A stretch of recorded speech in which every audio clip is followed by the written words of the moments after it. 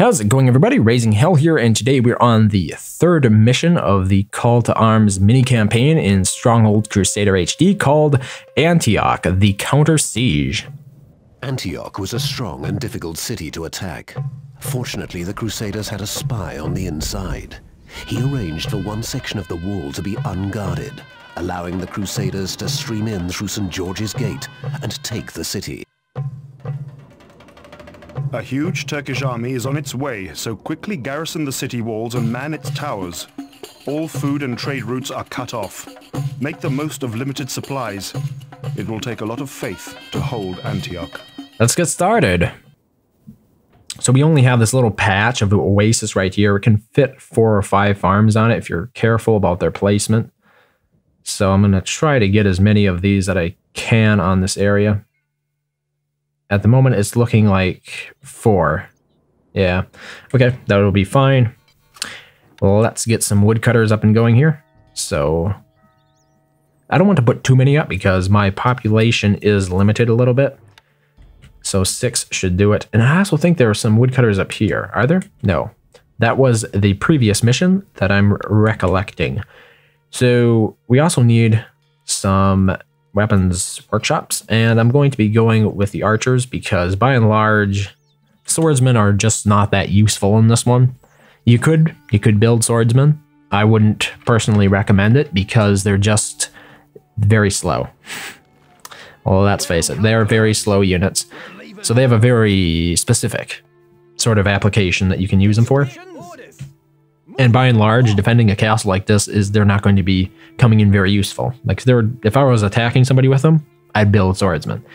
If I was defending my keep, perhaps I might build swordsmen, but defending castle walls like this, no, thank you. In terms of the castle that we have available here, it's fairly weak, and we can't build additional walls or anything like that. So we want to make sure that we prevent as much damage to the actual structures as possible.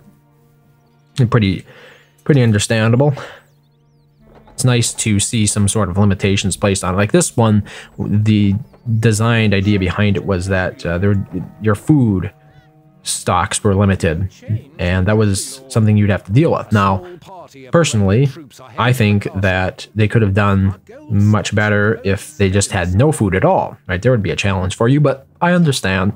This is one of the earlier missions, campaign missions, when you're still, hopefully the player is still learning the game, so it sort of makes sense to start them off with something a bit easier. I've mentioned this before that this mission, the missions in Stronghold Crusader, are only available on one difficulty.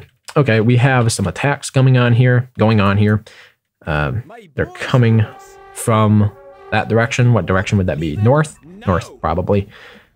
Well, let's see if I can get my units over there before his archers get there. Like, I have a pretty decent run here. I have to run a ways before my units get to that part of the wall.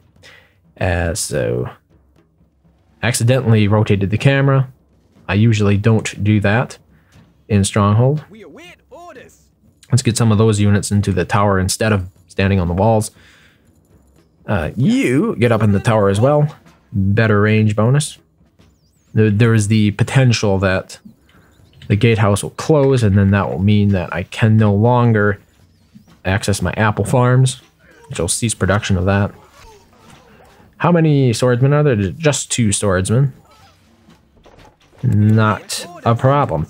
Those are Arabian swordsmen, so they are especially susceptible to crossbow bolts compared to European swordsmen. But in terms of like archer armor, it's pretty much kind of comparable. I'm gonna have them all target 1. If we can do that, please. Let's get some of these other archers over to this wall. Most likely they're gonna go after my farms.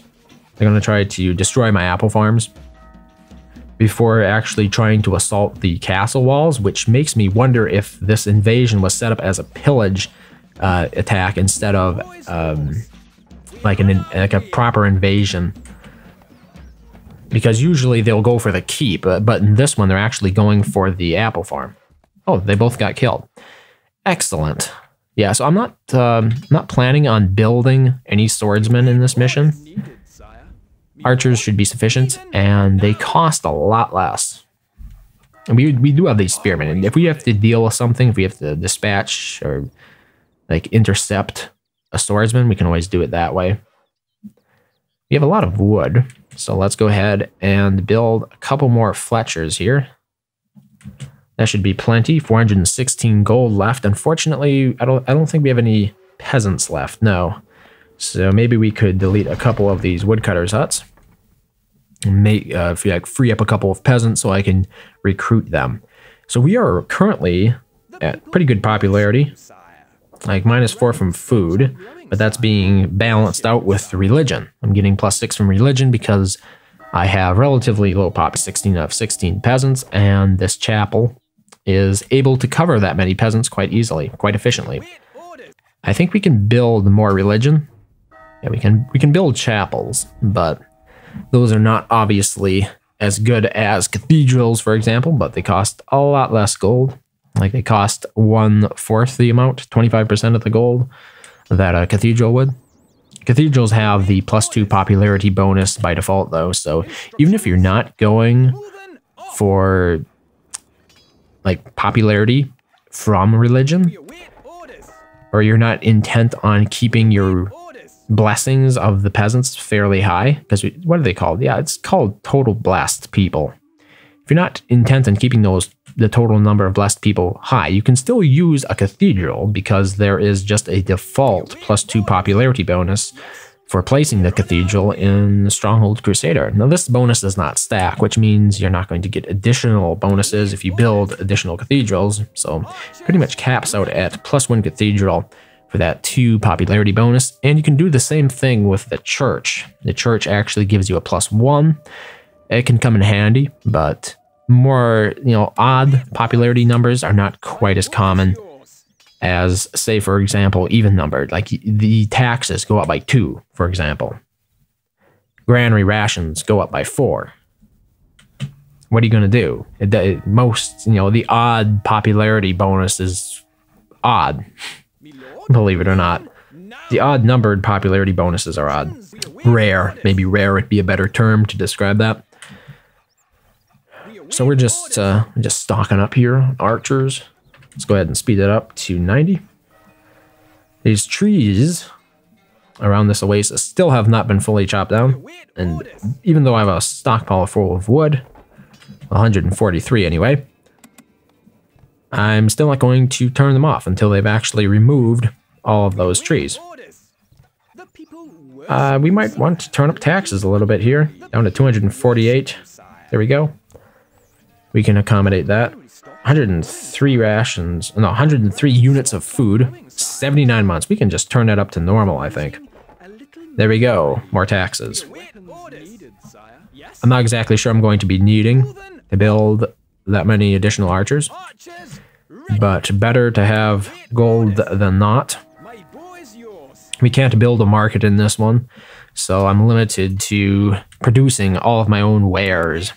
Can't go ahead and buy food, It's an important distinction to make. Should I actually be zooming this map out? I don't know at this point. I prefer being zoomed in a little bit closer. Like getting to see the economy working up close and personal is more enjoyable to me. I know some people will focus especially on, for example, the combat in Stronghold Crusader. I've always been a bigger fan of the economy, just building up a castle and then strengthening its defenses to hold out against the waves that my enemies can throw against it. Has always been vastly more appealing to me than managing total war style groups of troops and stuff that rhymes like that. Okay, where are we looking at? Okay, the west, northwest, it looks like they're coming from. Let's get our archers to that wall. I am still moving my archers and stuff around here a bit, because I personally believe in the idea that if you kill them with overwhelming firepower, you'll sustain fewer casualties to your own team. So, if that means I have to micromanage my archers a bit more, so be it. Those slingers, I have no idea what they were running over there to do. We got Look, looks like 5 swordsmen this time. Yes, indeed. You archers. Okay, the archers are shooting at them now, so they're doing their job. I'm happy with that. I'm content with it. This is rather interesting. Are they actually going to start? Are they going for the wall? They actually might be going for the wall there. No. Apparently they're just walking in a straight line because they were starting to turn to the south a bit. And I'm suspecting they were probably going after my farms. Looks like we're losing a bit of popularity there. I know some people really play it close with the popularity. Like they'll run it down right to 60 or 55 or so before turning, say, for example, taxes down. I have a problem where I don't pay enough attention to that number. And then you get into sort of a negative feedback loop if your popularity drops into the negative and your peasants start leaving. So playing it safe, especially in a mission like this. Like, is there any reason that you have to be doing that? Nah, it's fine. It's a relatively easy mission. You would say, why would you play an easy mission? Why? For completion, and because I want to. At the end of the day, it really, that should be a justification in and of itself. It should be a sufficient justification. How much time do we have left? Looks like there is one more battle, and then we'll be finished. In this map, we could have actually used the iron mine to produce iron right up here, and then use that to produce swordsmen. But, oh, as a matter of fact, I think all of our trees are down here, so destroy all of those, and maybe we can fit another apple farm in there like that. Oh, we can fit 2 apple farms in here. Yeah, so a total of 6 apple farms I managed to be able to place on this little bit of oasis there, which should be capable of sustaining our current rations quite easily. As a matter of fact, I'm going to want to turn that up. Probably won't need the gold, but like I said before, better safe than sorry. Down to 291. We are playing at 90 speed, so moving this along as quickly as possible. But it does take time. It takes time. Another 4 archers. In Stronghold Legends, you can just set the barracks up to like recruit mass amounts of troops with 1 click. So instead of clicking 4 times to recruit 4 units, I could lock it at 4. And then anytime I clicked the recruitment button for the archers, it would automatically recruit 4 of them with 1 click. Quite economical. Overall, Stronghold Legends, I think, sort of marked the Firefly's willingness to go ahead and introduce some more quality of life improvements to the economy aspects of the game, especially very tedious micromanagement aspects such as selling resources. Like, nobody wants to be in the middle of a siege and hear your stockpile is full, and then you have to, hit the stockpile key to sell everything. In the original Stronghold, when you would press the key, the hotkey for the market, I don't even remember what it was, because it would automatically center you in the market. It would take you right out of the battle and center you on the market again. I've never been a huge proponent of hotkeys in games. Some people seem to really like them. I've just never gotten the hang of it, which is probably why my skill in this area, in the area of real-time strategy games, lags behind that of others who do a lot of what I do. How close are we? Final battle coming right up. Yeah, let's get this over with as quickly as possible. This is not a hard mission at all. This is a very, very easy mission. If there was a harder difficulty, I would play it. I beat Stronghold HD on the hardest difficulty. And it baffles me why Firefly did not decide to go ahead and, have a difficulty setting for the campaign missions in Stronghold Crusader. Not exactly sure why they thought that wasn't important. Ooh, they're attacking from the west. So let's get all these archers we have here on top of my gatehouse to run over there as quickly as possible and defend the northern wall, or the northeastern wall, whatever your perspective is on that. Stop running and start shooting, guys. We have a lot of slingers, there.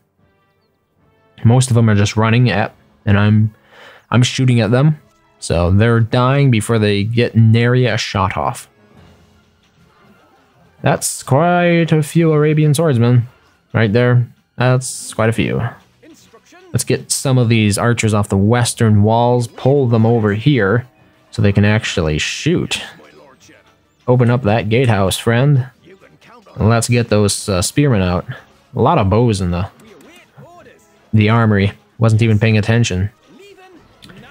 Yeah, so they want to destroy my apple farms, which means, hey, that's 5 wood. Great prioritization, guys. It's not like I can afford to rebuild them 100 times over, is it? So that's victory for the 3rd mission in Stronghold Crusader. Thank you very much for watching, as always, and I hope to see you next time.